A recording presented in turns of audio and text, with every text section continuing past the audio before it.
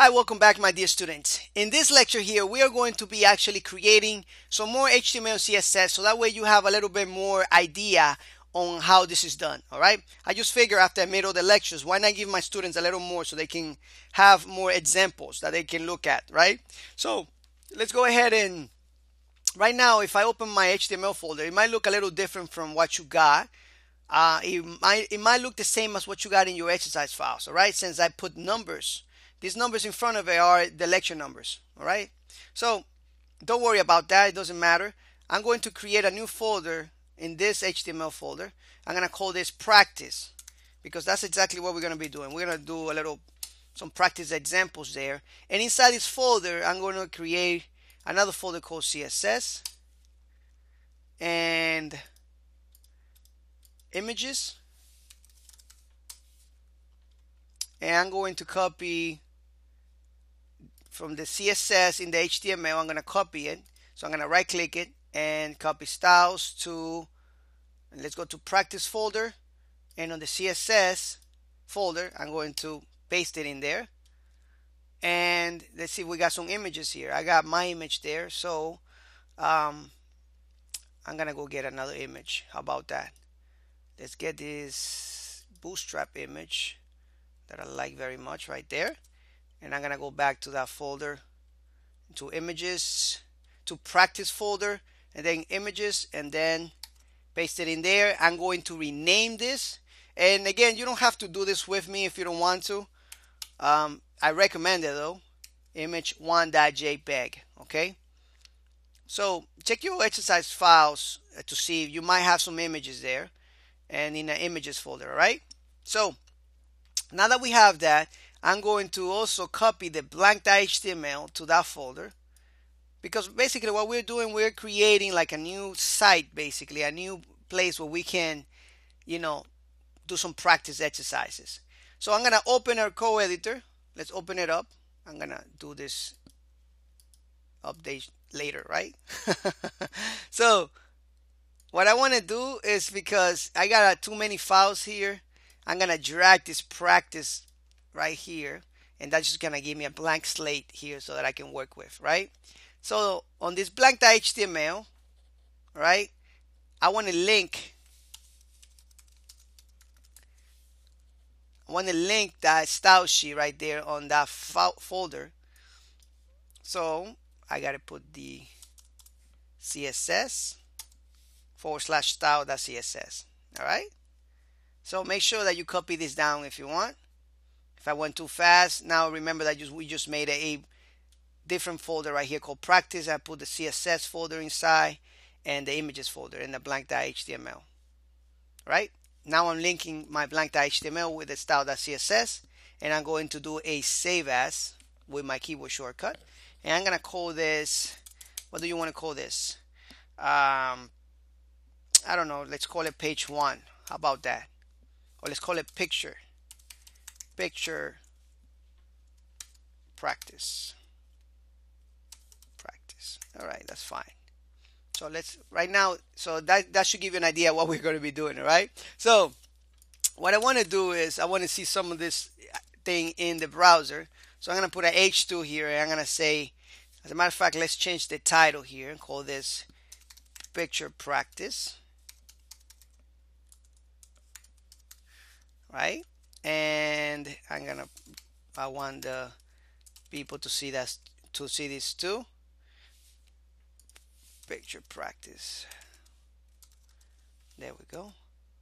Let's go back and see. Let's see this on the browser. I'm just gonna right here. There we go. All right. So I don't like the title there on all the way on the left side. That's the default style that the browser gives it. So I'm gonna go to my style.css inside the CSS folder right here, and I'm going to delete all this. I'm gonna press Command or Control A and then my delete key. All right. So now I have this. Let's go back to it.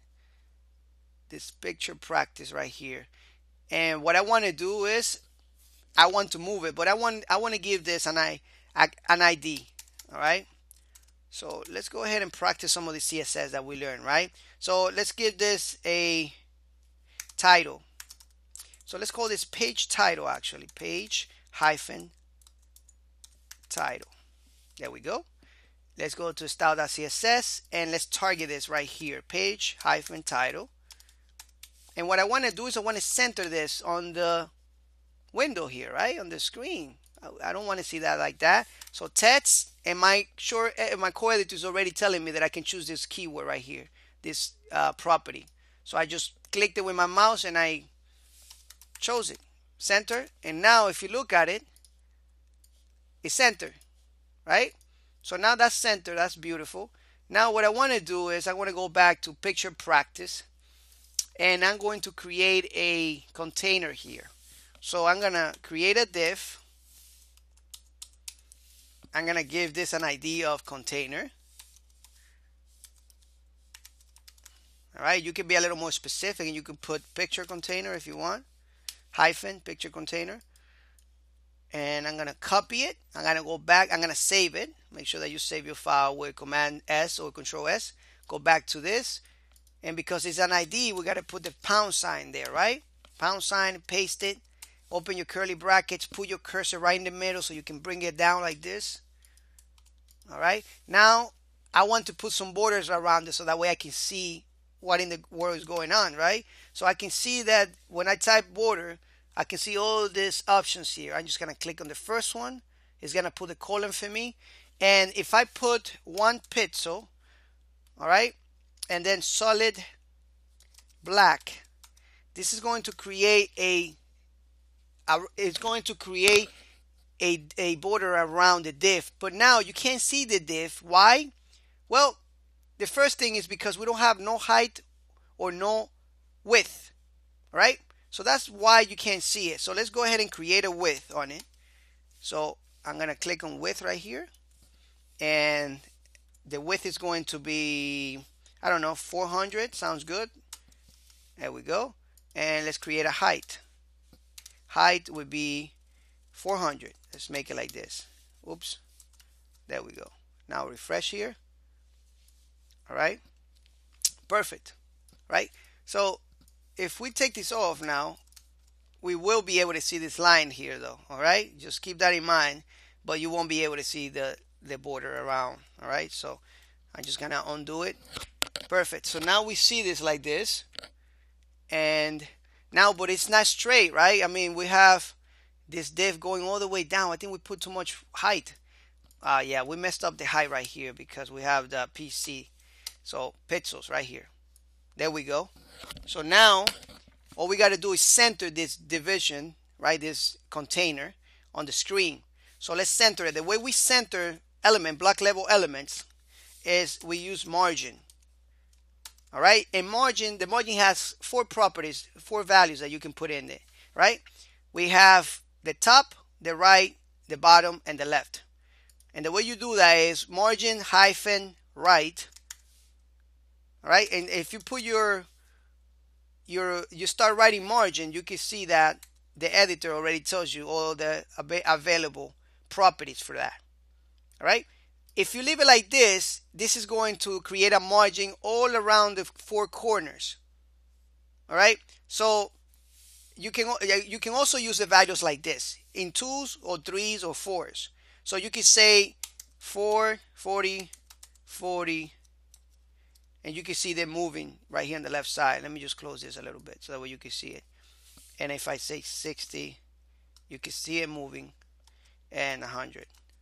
See that? Or 10. So you can put all the values, or you can put these 2 values here, top and bottom. All right. What we want to do is I want to say margin 0. All right. Auto. Look at that. So what that did is that it created no margin on top or bottom. And then the left and the right are going to be auto, meaning they're going to be the same width. All right, so that will center the element right on the screen, right? That is perfect, isn't it? So that's how you center that. Now let's go ahead and put that picture in the middle. So let's go back here and let's get that picture in there. We have the container, and there are 2 ways we can get the picture. We can get the picture doing it put in the picture right here, put in the reference of the picture, or doing it through CSS. I'm gonna show you the two ways. All right, so the first way, we create that image element, right? And let's do the source. The source is images, and we call that image image1.jpg, right? So we go back and we refresh. Now that image is there. Now that image is huge, of course, because that image right now is going its full width. So it came out of that container. All right, so if we want that image to be 100% of that container, we need to create an ID here and put image maybe, and then go back to CSS and try to see if we can adjust the width of that image, right? So let's go back to style.css and let's manage the image. So this is how you can manage elements like this. Let's go right here and width, and let's check it out. Let's see if we can do 100%. Let's see what that does. Let's go back and refresh, and as you can see, that image is 100% of the container. All right, so that's how you can put images in there. Now let's take out the height in this container right here, and you can actually comment this out if you want to, like this. All right, and let's look at it, and now you can see that that took the height of the image. Now if we want to, we can go ahead and right click on this and find out why we have this space right here, right? We have a little space here that is actually kind of annoying, right? So let's check it out. So let's do inspect element on it, and let's check out why this space really is. So I'm gonna put my mouse there to where, let me just make this a little bigger there. All right, so let's open this div. Let's go to the image, and we don't see anything here going on, but we see something going on there. I can see a different color right here, and if I go to the right, I see that we have a border here going on. So that's what's creating that little space there. So right here you can see that if I unclick this, I create a border. I create a border and I take it off. Now this is a really nice trick right here. You can style your whole page right here, and let me show you how you can do that. So if I want to style this picture container, I can say border, and the inspect element will help me out. Border 2 pixels, solid red, right here. So you can see that I can start styling the page right here. All right, and I can say maybe padding, and you can play around with this, and this is what actually will help you out, as a matter of fact. All right, so you can see we created some padding, and padding is just space inside that border. All right, and then you can say background, maybe a black color, and now you're gonna create a background inside that picture container. And because we have a space here inside, you're gonna see the background of the container. Now if you wanted all these styles, all you have to do is select all of them, and with your keyboard shortcuts, or your keyboard, your keys on your keyboard, set Command C or Control C to copy it, and then you go back here to your picture container and you can write it down. You can paste it right there. I'm just gonna select it and left angle bracket, well, not left angle bracket, the left bracket, left square bracket, sorry. Right, so save it. And if you have some type of other ones here, you can delete them if you want, but I'm just gonna leave it there so that way you can see how CSS works, because we are overriding these styles right here with this one here. All right, so save it, come back here and refresh it, and now you can see that it stays like that. But now these styles here that we were doing right now, this inspect element, are only temporary. All right, so whatever you do here, if you refresh it, you will lose that. So for example, I'm gonna take this off, I'm gonna refresh it, and you can see that, right? Now if I come back here and I paste that here, I get the same results again, right? But look what happens if I refresh. It's gone. This right here, whatever you do here is temporary. It's happening live right there. So this will only apply, this element.style here, this user agent, what he's doing is that is applying to this specific element that we got selected right here. So if I go to the image ID right here, that element.style will equal that element. So whatever element I put my mouse over, that's what's gonna be element.style right here. Now if you click this plus right here, if you put you click here on your picture container and you click plus, you will see that the user agent types in the div plus your ID that you have in that specific container, and now you can go ahead and paste that in there. All right, sometimes I find this better to do, because that way if I go to image and I click on this, I have all this right here, and I can go and say something like maybe border and solid red, and I put a border around the image. As you can see right there, I put a border around it, and I can do something like border hyphen radius to make the rounds round. Now it's not going to do it right now because this is an image. It's just, you can't round the corners there, but you can round the corners when you have all the type of things. But actually we can actually do the round images. I'm sorry, I had the wrong one there. Let's just round it up. There we go. Let's see that. Now we can round that up. You see that? We can round up the borders around the image. Not the image itself, of course. Now we have to go to Photoshop to do that. All right. So you can see that we can round that up. Now, if I wanted this, the reason why I like the plus sign, that like I was saying, is because now that I have this ID here, I can go back to my style.css, and instead of this, I can go ahead and, of course, I got to leave that width there, but let me just give you an idea. I'm going to go back down here. Right now, if I refresh, that's gone. We know that. All right? But if I come here and I paste that in there and refresh, you can see that I can keep that style there. All right? Now, of course, I have this border here that's kind of messing everything up, but all right, actually that's the red one. It was another border. All right, but anyway, you can see how we can go ahead and do things with it. All right, with inspect element. So let's just go ahead and remove this border here, make this a little prettier, right? And I'm gonna leave that like that for you in your exercise files. All right, I'm gonna update the exercise files and leave it the same way it is right now. That way you can have an idea. Now it's a little messy here. If you want to go ahead and take this off like this.